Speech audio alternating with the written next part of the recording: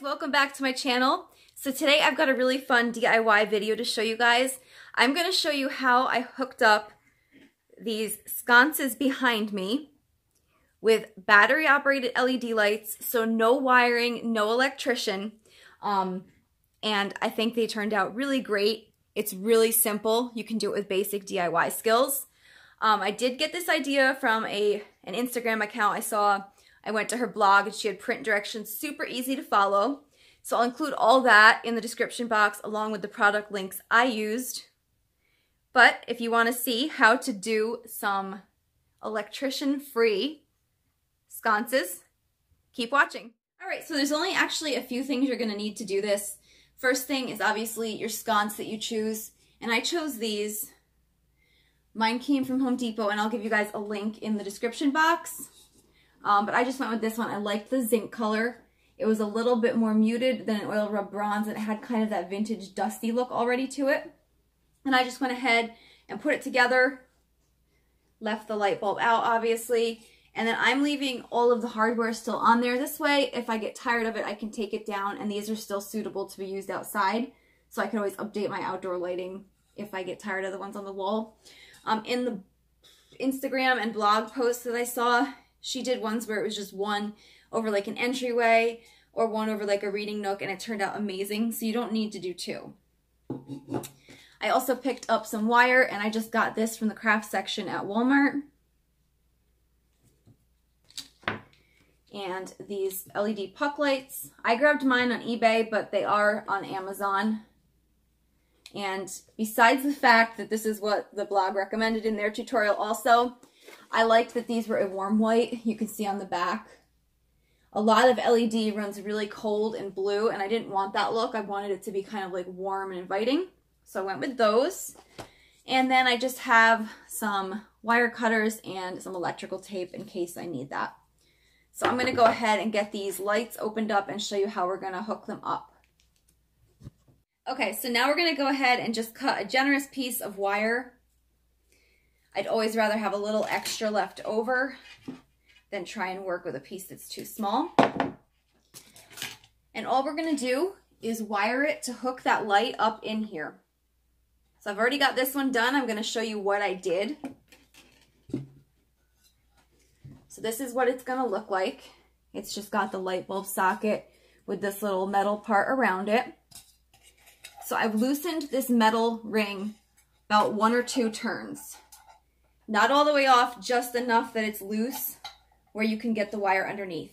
So then I kind of work this wire in underneath, and this takes a little bit of maneuvering. Okay. So let me bring you over and just show you how it looks. So I loosened that white ring 1 or 2 turns, and now I'm just working this underneath the edge of it. I'm going to twist these together just to make a tight loop of the wire, and then I'm going to just tighten that white ring back up. So that's what it's going to look like after that step. This is twisted around the base. I retightened that white ring. Then you're just going to take the puck light apart, and you want to try and find one that has holes on the back. That way it could be mounted. You're going to take it apart. So I've got the back piece here. You're just going to go ahead and thread the wires through those 2 holes. And then pull it all the way tight to that. Now I'm just going to twist my wires to hold this guy in place in there.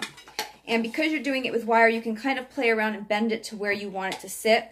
So I'm trying to get it close to center, but at least to be level.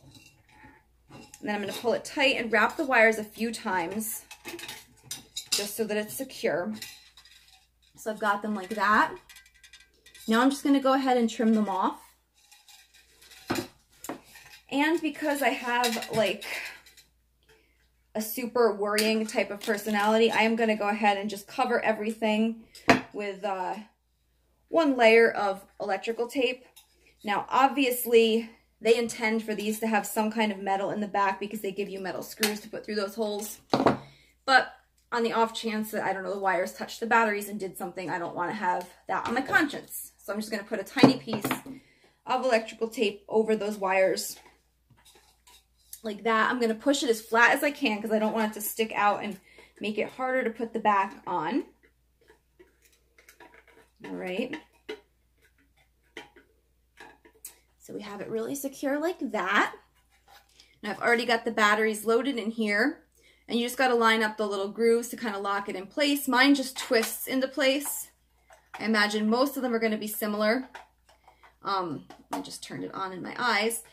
I was also thinking that if you weren't going to reuse the light, like if you didn't care about saving the light to be good someday, you might be able to use something like a silicone adhesive type thing.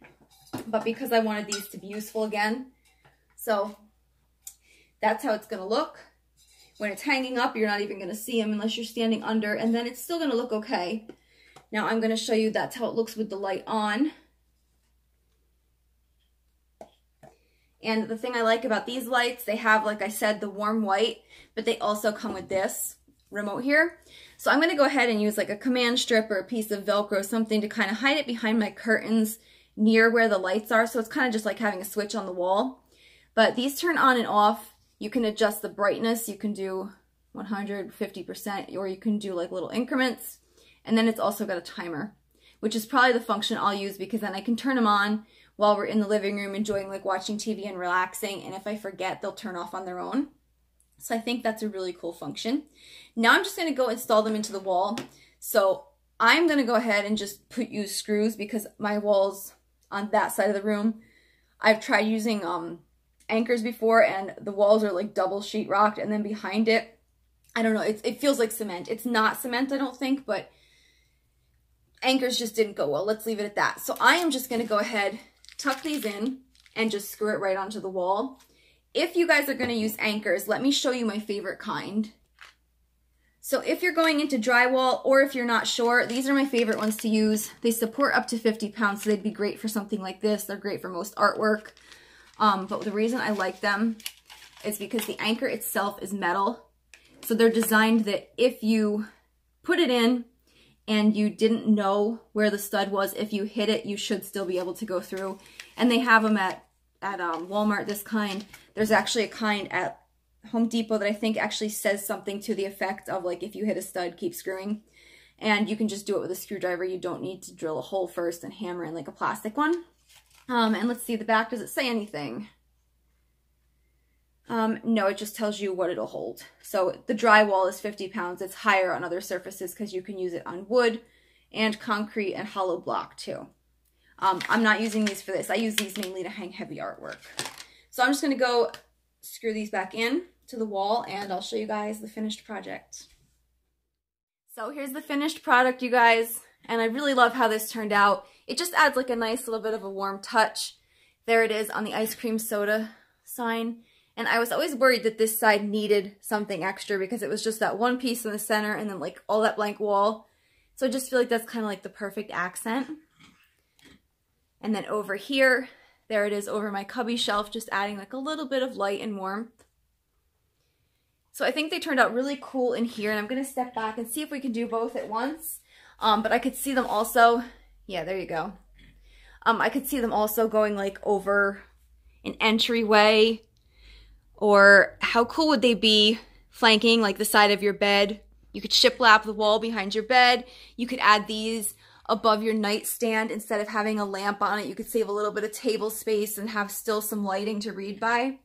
So, I mean, just some ideas. But anyways, I want to thank you guys for watching. I hope you enjoyed this and I hope you'll try it. If you want to see like print directions, make sure you check out that blog because this idea that I found on her blog was amazing and I'm so glad that I found it and was able to try it. And I'll see you guys in the next video.